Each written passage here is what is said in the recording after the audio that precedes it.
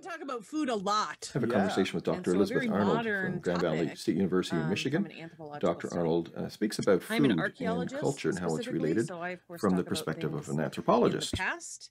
But I'm also an environmental archaeologist, so you can imagine that a lot of the things I talk about in the past are relevant to our conversations about environment today. And if we're talking about food, food is clearly relevant, both in terms of the past and in terms of the present. The big part about anthropology is a discussion of culture. And so culture is one of these words that we use pretty regularly in our vocabulary, but we don't necessarily think about what the definition might be. But I'm going to give you a pretty basic definition of culture.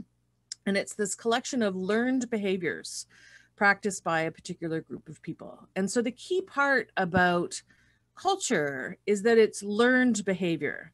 So the part here is learned behavior. And so we can think of all the ways we learn our behavior. And it starts very, very early when we're born and in our family.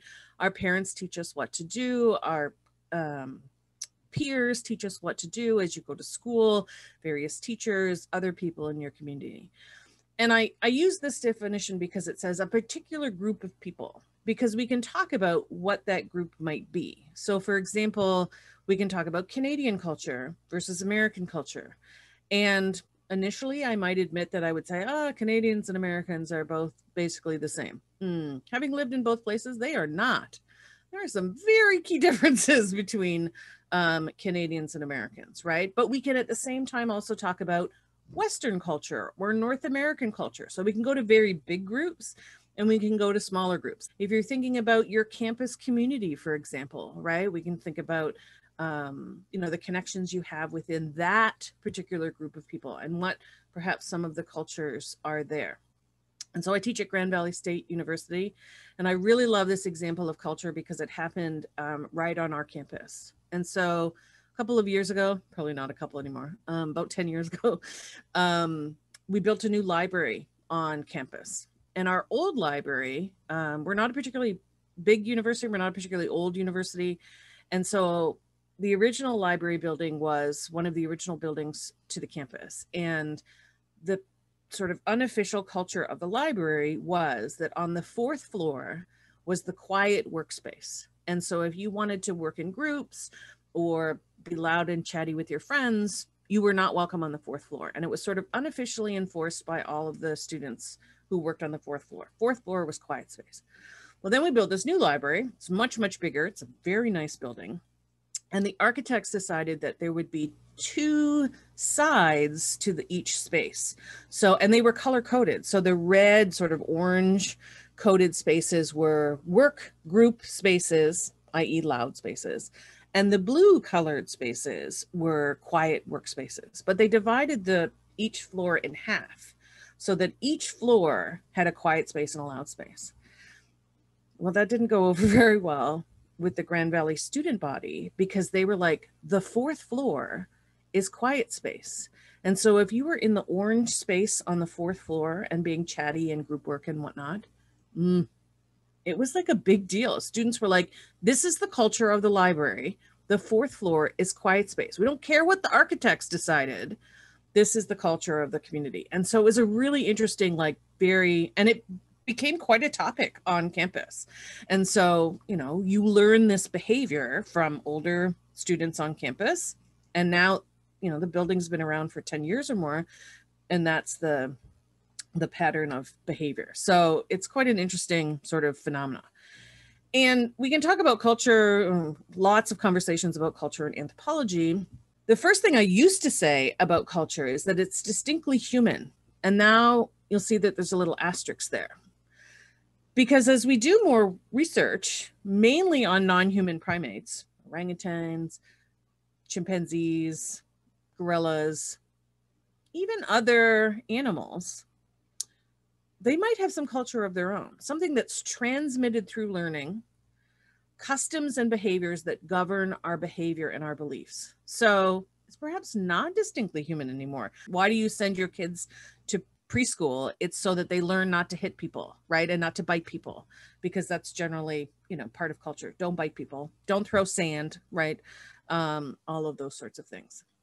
And the other thing that I want to sort of bring up when I think about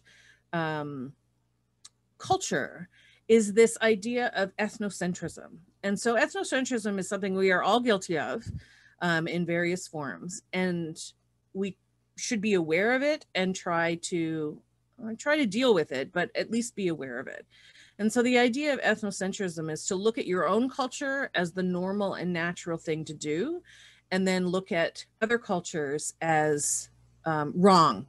So if we were thinking about this in terms of food, I have young children, so, that I have served them food and they have said, that's gross, that's disgusting.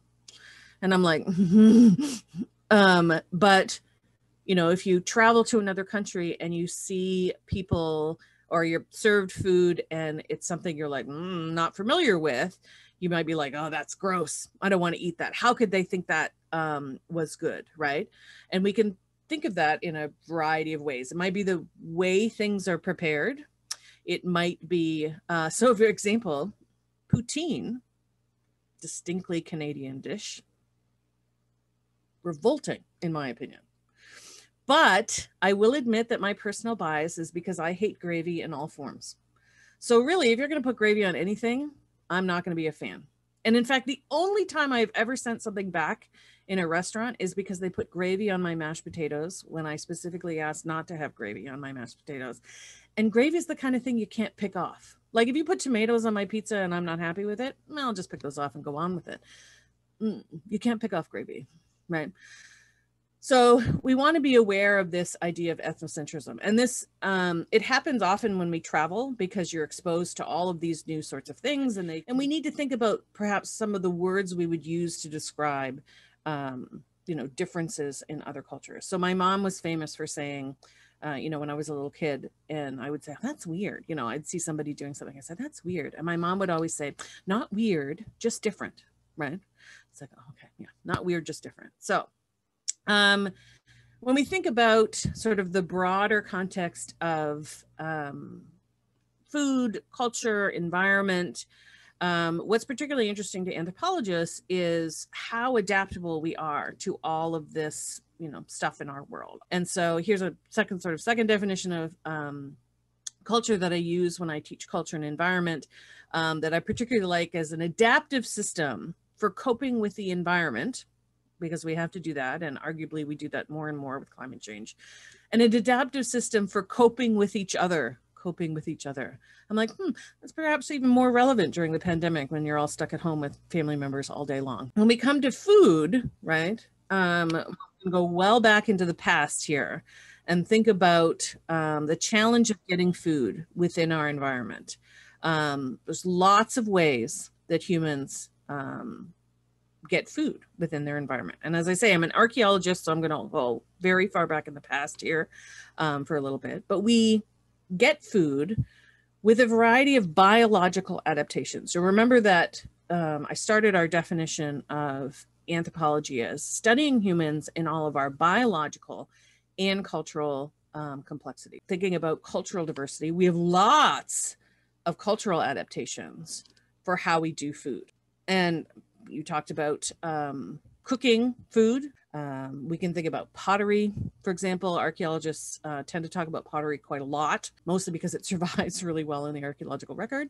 Pottery is a really interesting cultural adaptation because clearly it's about cooking food, but it's also about storing food, transporting food. And it's also got part of the reason anthropologists and archaeologists really like to talk about pottery is because it also, has various cultural elements to it, how you decorate pottery and how you shape pottery and who makes pottery and who uses pottery and who owns pottery and all of those sorts of things. Lots of cultural adaptations.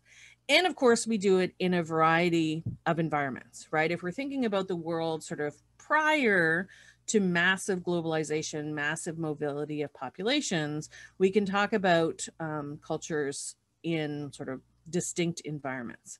And so more than any other animal in the world, no species thrives in as many environments as we do. And since you guys are all in Ottawa, you understand what this winter looks like. So if we talk very basically about sort of subsistence strategies, we can actually characterize how humans get food into sort of 5 basic categories. Foraging, what you perhaps have heard of as hunting and gathering. Foraging is sort of the broader term for that. And we could talk about horticulture as being slightly different from agriculture. And then also think about agriculture or pastoralism, that real focus on animals. And then what we're most familiar with in our modern world, and certainly in North America, is the industrial food system, which we can have all sorts of critiques about as well. Up until about 10,000 years ago, everybody was a forager. Everybody was a hunter-gatherer. This is how we got food. And so everybody relied on the natural resources within their environment for subsistence. And so it mattered what grew in your environment. Some people have focused on this as the ideal subsistence pattern for humans to be eating, a hunting and gathering sort of lifestyle. And you've perhaps heard of the paleo diet, which focuses on this. I have all sorts of terrible things to say about the paleo diet, in that I'm not a fan for a variety of reasons, but mostly because if you are trying to emulate a hunter-gatherer in diet, you can't do that in a globalized world because, of course, you have access to all sorts of fruits and vegetables you wouldn't necessarily have had in your restricted traditional hunting and gathering environment. But we did this for a long time. Humans did this for a very long time. When we talk about hunting and gathering communities, we can talk about, you know, some of the social impacts that happened in that traditionally and broadly, there are exceptions, men are hunters and women are gatherers. And this has caused some impressions about how we talk about hunting and gathering communities. So man the hunter, women the gatherer. And man the hunter often was what was emphasized, and that hunting was the key part of this diet. And part of the reason for that is, well, when you think about the tools that we use for hunting, stone tools, right, that were our projectile points and our knives, those survive very well in the archaeological record. So it's easy for archaeologists to find them and talk about them. Whereas the tools that women use for gathering, nets, digging sticks, etc., those are organic and they don't preserve as well in the archaeological record. And so they aren't found and aren't emphasized and talked about. And so we often talk about this in archaeology as the hardware of that men, tools that men would have used, and the software, right? And it's also a bias in the discipline that the majority of archaeologists, even today, are male, and so talked about the male part of the equation. Whereas now that cultural anthropologists have gone out and studied many living hunting and gathering communities, because there are still communities that live this traditional means, about 80% or more of the diet actually comes from gathering of foods, and the meat component is quite minimal. And that is different depending on what community we're in. In the far north Arctic populations, the majority of the diet is meat. So simply because there is no vegetation. So, but all of these, you know, depending on what environment you're in, depends on the kind of things that how your hunting and gathering community will look like. So for example, I mentioned Arctic hunters focusing on these very large herd animals. There's not a lot of variety because it's a less biodiverse area, and there's very little vegetation. And in fact, some of the only greens that come in the Arctic diet are from the stomach contents of reindeer as they eat the lichen. And so my ethnocentric bias makes me kind of go, that's not salad, and not really something I would care to partake in. But if you want your greens, that's what you're going for. I mean, think of it like a green smoothie, maybe. Whereas in tropical foraging communities, right, we have much bigger biodiversity, greater number of species, both in plants and animals. And so the diet might be a little bit more diverse and varied. So, you know, this is how our environment can impact us. When we think about now, 10,000 years ago is sort of the key number we use to talk about the origins of agriculture. But that depends on where we are in the world. So broadly, in the old world and sort of the cradle of civilization, or what we would call the Fertile Crescent, and you can see the map here of the Tigris and the Euphrates, modern day Iraq, and into Syria and Israel, Palestine. This is where agriculture originated, both plant and animal domestication initially. And so we call this the Fertile Crescent. And then, of course, it spreads into various other countries. And so one of the original ideas about agriculture from anthropologists and archaeologists was, oh, this is such a great idea. Like, it was discovered in the Fertile Crescent. Everyone's like, oh, this is such a great idea. We should start doing this. And then it spread everywhere. And the dates kind of held up to that idea of spread. But we now recognize that, first of all, agriculture was not a great idea, and that it has many independent origins throughout the world. So it's an independent origin in China. It's definitely an independent origin in the New World. And it focuses on slightly different crops. So in the Old World, we would talk about wheat and barley as the first domesticated plants. Cattle, sheep, and goat as the first domesticated animals. Where in Mesoamerica, we're talking about corn, very few domestic animals. In fact, the turkey is the only animal domesticated in North America. Yay, Thanksgiving.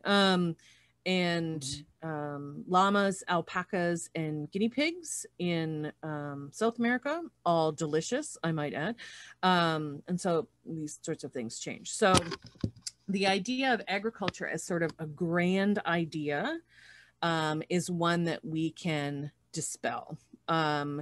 It's likely that agriculture started as a means to try to continue a hunting and gathering way of life under environmental changes.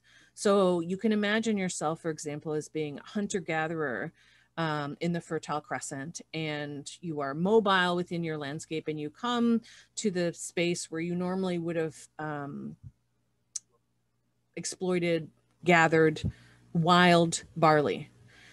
And it had been a particularly dry year, something in terms of environmental changes, and you're like, oh, there's not nearly as much barley here as we would normally have. That's a bit of a concern. This is an important resource for us. And so you might think, well, before we leave, let's take out from this space all of the plants that are not barley in an effort to have more barley the next time we come back. That's a very small behavioral change that is about, how can I preserve this patch of barley for when I come back next year? And then you come back next year, or next season, or whenever you come back, and you're like, hey, that kind of worked. Let's do that again, right? And so you haven't become an agriculturalist. You have simply, you've weeded, right, which is an agricultural practice, but you haven't become an agriculturalist. You are still a hunter and gatherer who is trying to impact, bolster your production of resources. And so you can imagine over many generations that small practice becoming more and more intensive. Wow, that really worked. Let's do that again. And then you might say, hey, well, we've been doing this for X number of years. I'm not going to leave this time because I've done all this work. Somebody else might come and take this barley from me, right? And suddenly you've become a sedentary group in the landscape. And now that you're sedentary, you can do things like do more work in the landscape.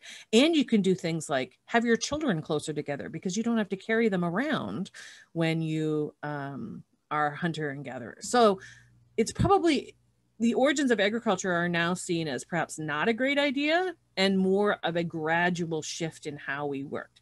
So you might be familiar with the author Jared Diamond. He's written books like Guns, Germs, and Steel and Collapse. And I have both positive and negative things to say about him, but I assigned this article to several of my classes. And he calls a revisionist view of agriculture. And he characterizes agriculture as the worst mistake in the history of the human race. Wow, that's a pretty strong statement about agriculture. And so I perhaps am against just how forceful this title is, but he raises some good points, right? In that we think about agriculture as being this great innovation that humans accomplished 10,000 years ago. And one of the things he does in this article, and I've given you just a small quote of it, is that he looks at some of the evidence that says, well, actually, agriculture wasn't so great. And so this quote here talks about how average height of hunter-gatherers, and if we think about height as a general proxy for health, hunter-gatherers were much taller than the earliest agriculturalists. And he goes on to say there's a lot more evidence for diseases and cavities and all sorts of things. And that's true in that agriculture probably did have some pretty negative impacts in the very early stages, right? Less dietary diversity, all of those sorts of things. If we're looking at agriculture today, modern agriculture, clearly we're feeding a lot more people than the world had 10,000 years ago. So it's actually, as I say, I teach a class called Culture and Environment, and we often have lots of discussions about how to deal with impacts of climate change. And we always end up discussing, well, we should go back to the way things were. And, that's kind of a ridiculously vague statement. But if we think about going all the way back to being hunter-gatherers, there's a whole lot of people on the planet that have to leave because we simply cannot support the kind of population we have now in a hunter-gatherer lifestyle, right? So it's not really a solution. And I think it is perhaps important to be critical of agriculture. And we, of course, can be critical of our industrial agricultural system. But it's not really a solution. So the one thing that Diamond does do very well is that there's this quote from Thomas Hobbes that said, life is nasty, brutish, and short, which sounds terrible. But for a long time, there was this assumption that hunter-gatherers' lives were nasty, brutish, and short, in that they spent all of their time searching for enough food. And Diamond's analysis and others has said, well, actually hunter-gatherers only really spend about 2 to 4 hours in a day searching for foraging, hunting, and gathering. And the rest of the time is spent in leisure. Well, I don't know about you, but 4 hours of work a day and the rest of my time spent in leisure sounds pretty good. Right? As opposed to within the industrial agricultural system where farmers would easily work from sunup to sundown, right? So there is this sort of revision of how we perhaps pictured that hunter-gatherer lifestyle. And I don't know, perhaps the paleo diet is doing that too and sort of glorifying this lifestyle. But the process of domestication, origins of agriculture, very slow process. As I say, over generations this happened.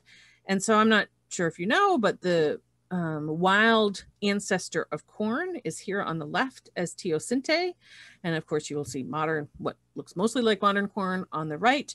And those two plants do not look at all alike. And so the process to take what was a wild grass, teosinte, to what we recognize today as corn, many, many generations. And so really thinking about this origin of agriculture, the process of domestication in whatever plant we're talking about or whatever animal we're talking about was a very, very slow thing. So it's not some grand idea that we had. So as we move into agriculture and horticulture, we actually start with horticulture, which is really just a non-industrial plant cultivation. So simple tools. We aren't permanently cultivating the fields. Fields lie fallow for a particular period of time before we get in sort of industrial agriculture. Much more labor, continuously, intensively used. We start to see domesticated animals as traction animals, plows, irrigation, terracing. And when we think about horticulture and agriculture, these are really just sort of two ends of a continuum, how intensively you're using your agricultural land, right? And this is perhaps the one we are most familiar with. Even if there are hunters in the group, I'm going to guess that that's perhaps not your main source of food. You're probably still heading off to Safeway periodically. And so, of course, pastoralists primarily rely on their animals for their subsistence base and trade with neighbors for agricultural products, may do a little bit of hunting and gathering, may cultivate some grain, but really are defined by their animals. And so I mentioned previously, I worked in South Africa. The modern Zulu people, Bantu people, are very much pastoralists. They define themselves as pastoralists. And if you speak to an individual who currently might not own any cattle, would still define himself as a cattle owner. Mm-hmm. And so it really is a key part of identity in terms of culture. And then, of course, we can think of, as I say, the one we're most familiar with, our industrial agricultural system. And as I say, I teach a whole class on perhaps critiquing our industrial agricultural system. And we might see, we can associate this with a variety of ills in our world: pesticide use, herbicide use, fast food. And you perhaps are familiar with the idea of the slow food movement. So I Googled slow food movement, and I got all of these sorts of wondrous pictures of, look how happy we are in the garden, and we're making pasta together, and there's these community tables where we're all going to share. And, of course, in the idea of, or in the time of COVID, the idea of us all eating from the same plate might make you kind of crazy. This is the slow, you should sit down with people and eat food, not in your car from the drive-through at Wendy's. Which incidentally, recently I was forced to do because, of course, I needed some food, and restaurant wasn't open, only the drive-thru was open. So I ate Wendy's in my car, and I was like, wow, this was really unsatisfying for a variety of reasons. Keep in mind, when we talk about subsistence patterns, we're talking about their main activity, and we all sort of engage in a variety of activities. So as I say, we might all be in the industrial food system right now, but some people might be hunting. Some people might have a garden and be gathering in their backyard. I dream of said backyard, but it's not happening just yet. And so the question I might have for you then is, what is your subsistence strategy? How do you define yourself as food? And this is particularly interesting in an international cuisine class. What is your subsistence strategy? So we can talk about food and culture and the sort of traditions we use. And so I like to use Indian food as an example, because food, culture, traditions of India have all been shaped by history, geography, and greatly influenced by different travelers, different rulers, right? We can talk about colonialism in India. I read an article the other day that was tea if by land and chai if by sea. So whether you refer to it as tea depends on whether your culture received tea through land trade, but you refer to it as chai if you received tea into your culture through sea trade. And of course, India was a sort of key focus of both of those trading routes, right? So lots of influences coming from India. And food in many cultures, and also certainly in Indian culture, but in all cultures, plays a very important role in everyday life as well as in festival. The idea that families sit down to eat, right? Lots of accompaniments, chutneys, favorite, pickles, all of these sorts of things, rice, roti, various desserts. Food is not just important for eating, but as a way of socializing, getting together with family and friends, etc. And so Indian food is not the only cultural food that does this, right? We can think about how this applies within Italian food, for example. I might be a little bit critical about how this might apply in American food. Broadly, America is often defined by fast food. And as I was searching various images and material to put into this lecture, I did find a great infographic of what McDonald's looks like in various other cultures, because there's a shift to each particular culture as McDonald's comes into Japan, for example, or comes into India, for example. But my current project is in Israel, and there's McDonald's is kosher. So cheeseburgers are out and bacon doesn't happen, right? So I mean, these are sort of subtle shifts in sort of the fast food culture. And it's perhaps why the slow food movement has gained such traction in the United States, because it's a real reaction to fast food, right? And of course, Indian cuisine differs from region to region, various ethnic diversity within the subcontinent. But there's also sort of unifying threads in terms of particular spices that are used and what creates certain elements of a dish and all of these sorts of things, right? We can talk about curry. Now, so I was reading a book set in the UK, and the author defined, or the character in the book defined, curry as sort of the quintessential UK food. And it was like, okay, but British food is terrible and curry is delicious. But that's a real import and a characterization of the current population of Britain rather than some of the past histories, because mushy peas really just don't cut it. So again, if we're thinking about our own culture, our own subsistence pattern, Thanksgiving's a really great example for something that's particularly North American. As I say, there is our one domesticated animal of North America, the turkey. Because I am both Canadian and American, I celebrate both Thanksgiving. And I always do that in class, or, middle of October, I say to my students, oh, hey, I'm celebrating Thanksgiving this weekend because it's Canadian Thanksgiving. And the students are all kind of stunned that I get to. And they say, well, what's different between Canadian Thanksgiving and American Thanksgiving? And I was like, it's earlier. Like, it's in October and it's celebrated on a Monday as opposed to Thursday. And they're like, why is that? And I was like, well, what's the origin of Thanksgiving? And they all look at me with stunned expressions. And I say, Thanksgiving is a harvest festival, right? It's a celebration of the end of the growing season and filling your stores for the winter. Clearly further north in Canada, that happens earlier than it does in the US. And they all go, oh, and they're like, but what do you serve? And I was like, what do you serve at Thanksgiving? And essentially it's the same meal. There's a turkey, there's potatoes. It's all the same sides. I literally make the same meal twice. And then we order Chinese food for Christmas because I'm sick of turkey. But, and then I started to challenge them about, well, what goes on the Thanksgiving table? And I might ask you guys this. So there's that one episode, and I realize that my pop culture references are getting well out of date, but there's that one episode of Friends where Monica makes 4 different kinds of potato because everybody has a particular definition of what kind of potato should be on the table at Thanksgiving. And so we don't make mashed potatoes in our house. My daughters have a very definite idea of what potatoes should be on the table, and it's not mashed. So when I invite people to Thanksgiving dinner and they say, what should I bring? Kind of type A in the kitchen. And I don't actually want to give any sort of responsibility to other people because I want certain things on the table. So I am going to make those certain things and put them on the table. So if I say, bring cranberry sauce, my husband likes cranberry sauce with his Thanksgiving dinner, but he wants it out of the can as the jellied cranberry sauce. And so one year, and I opened the can and then I mixed it all up so that you couldn't see the lines of the can. And he got mad. He's like, but you're supposed to see the can shape in the bowl. And I was like, on purpose?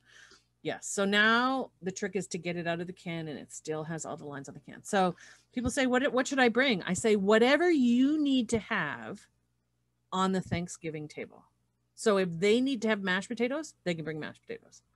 If they need to have real cranberry sauce, they can bring real cranberry. And my friend makes cranberry sauce from scratch, and Scott's like cutting into the can. So it's very, very particular. So perhaps a little bit more relevant to summer upcoming. 4th of July in the United States is a big deal. What happens on 4th of July? What food needs to be part of 4th of July? Now, I think this picture is really interesting, which I just cribbed off the internet, because there's pizza in this picture. And I'm like, really? Pizza at 4th of July? No, people are shaking their heads. They're like, no, burgers and hot dogs. That is what is served at 4th of July.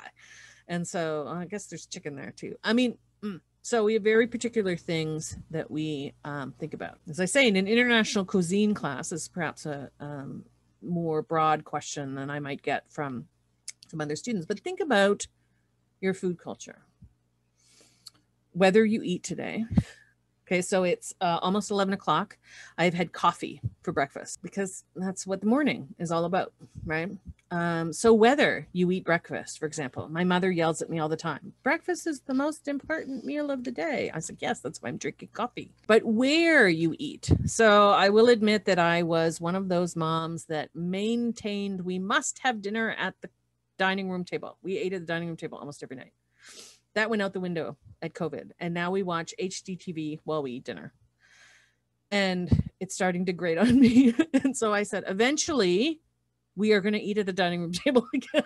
How long, how, why, with whom or for whom are you cooking? With people, for people? Are they allowed to help in the kitchen? Do you cook every day? My husband loves leftovers. Thank goodness I don't have to cook every day. What sort of special things do you make for holidays or festivals?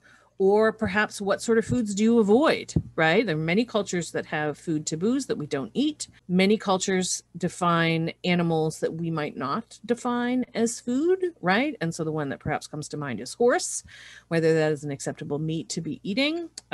Dog, right? Guinea pig.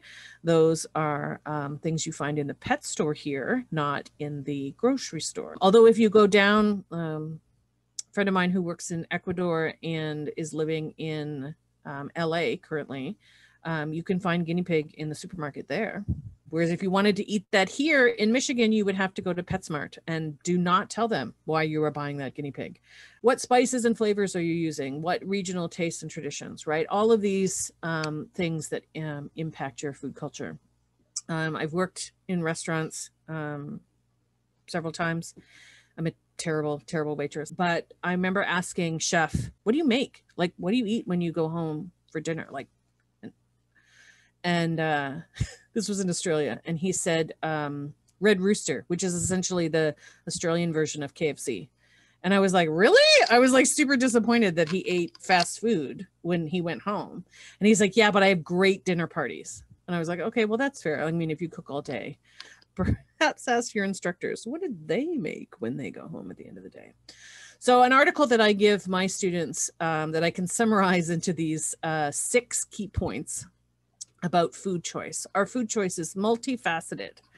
Our food choice is contextual, right? Whether you're eating with friends, whether you're eating with family, what time of the year, clearly what you eat at, like I say, Thanksgiving holiday might be different from when you eat every day. It's dynamic in that it changes.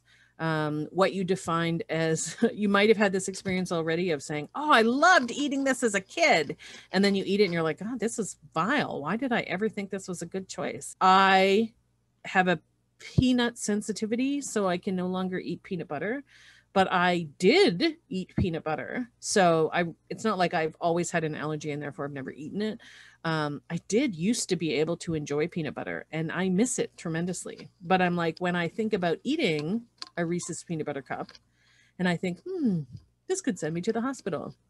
I might make a different choice, right? It's multi-level, it's integrated, and it's diverse, right? If you travel, I say to my students, one of the best things about working in Israel is the food. And I just love the Mediterranean diet so much. And I love eating there. I found eating kosher very, very difficult. Like the various kosher rules I found very difficult. Don't find them difficult at all anymore. No problem. Love the food there. Coffee culture in Israel is fantastic. And of course, as chefs, thinking about those elements of your food choice become even more complex as you think not only about the food that you are eating, but the food that you are preparing and serving. That was really informative. I mean, I made notes here, writing all kinds of things down. Now I got homework on my own for my own personal satisfaction to do. We have a few more minutes. Does anybody have a particular question?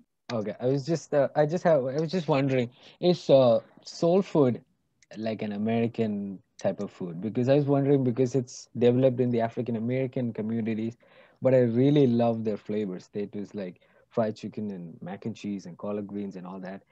Can we call that actually an American food though?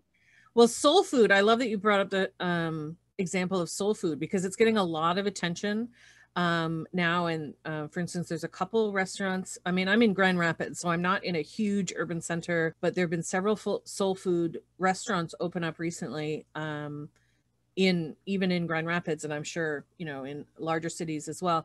And it's getting a lot of attention and sort of being a little bit gentrified as in terms of like, the cuisine to be eating. And there's been several articles out about it recently that soul food, the traditional way of talking about soul food is that you're right, it developed in the African American communities, but even more specifically among in the history, within the history of slavery.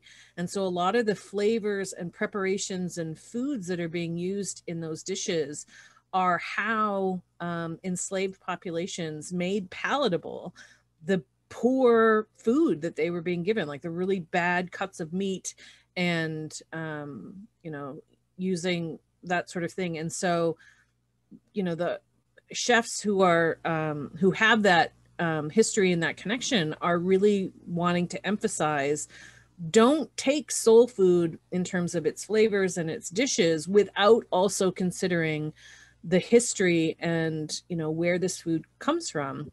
And certainly in the States right now, with many of our important conversations to have about race, arguably food would be a great way to, I mean, I consider food to be one of the great ways to bring people together. Enjoying soul food, but also recognizing its past is a key part. And, you know, we do this when we borrow culturally, right? We sort of pluck this one part out of a culture without sort of recognizing its connections and its past. And really, anthropology is about, you know, considering those components as well. So would I consider it American food? Yes, I probably would consider it American food. And like I say, certainly gaining a lot of popularity, and it's delicious, one, you know, definitely to be celebrated, but also to be cognizant of, you know, what its roots are.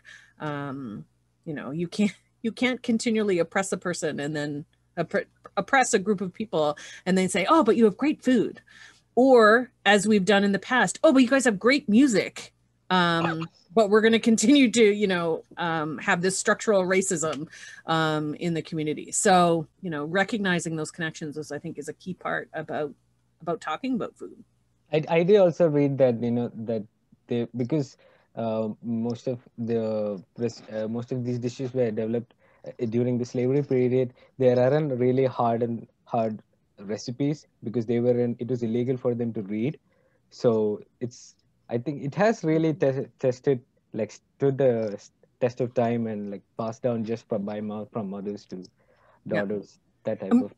And we're perhaps learning. So again, I'm an archaeologist as an anthropologist, and a lot of discussions in archaeology, you know, I've already been critical about, you know, the male perspective in archaeology based on who archaeologists were, but we can be even more critical about archaeology as a discipline in terms of, you know, I'm sure you've heard the theory, it's not even a theory, I'm sure you've heard the conspiracy theory that aliens built the pyramids.